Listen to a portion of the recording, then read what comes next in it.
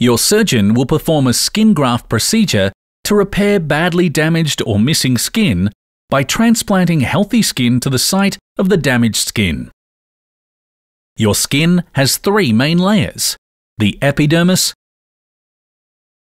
the dermis, and the hypodermis, or subcutaneous layer, containing fat, blood vessels, and nerves. Your skin is your body's largest organ. It serves several major functions, including physically covering your body, protecting the inside of your body, regulating your body temperature, and providing you with your sense of touch. In some cases, your skin can become so damaged that it will not heal properly. Your doctor may recommend a skin graft procedure to repair many skin conditions, including a wound that doesn't heal, a severe burn, skin ulcer, skin biopsy, a large surgical wound, or skin infection. Before your procedure, you will be given either general or local anesthesia.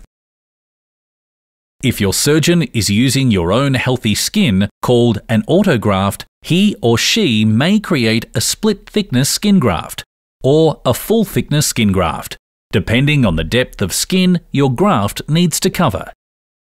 After cleaning the area of healthy skin, called the donor site, your surgeon will use an instrument called a dermatome to remove very thin slices of your skin, creating a split-thickness skin graft. For full-thickness skin grafts, your surgeon will use a scalpel to remove all the layers of skin at the donor site.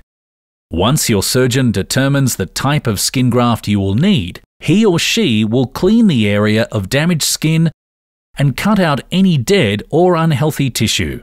Your surgeon will place the skin graft on the wound site and use stitches to keep it in place. Then your surgeon will apply ointment to the graft and cover it with gauze. Finally, your surgeon may use bandages to secure the graft and apply pressure as the graft adheres to the surrounding skin. After your procedure, your doctor may give you oral or IV pain medications, and you may need to increase the amount of calories and protein in your diet to help your skin heal. For the first few days after your procedure, you will need to carefully protect the skin graft site. You will need to keep the donor site dry as it heals. You should also avoid strenuous activities until your doctor tells you it is safe, and you may need to see your doctor for wound cleaning and bandaging several times as your wound heals.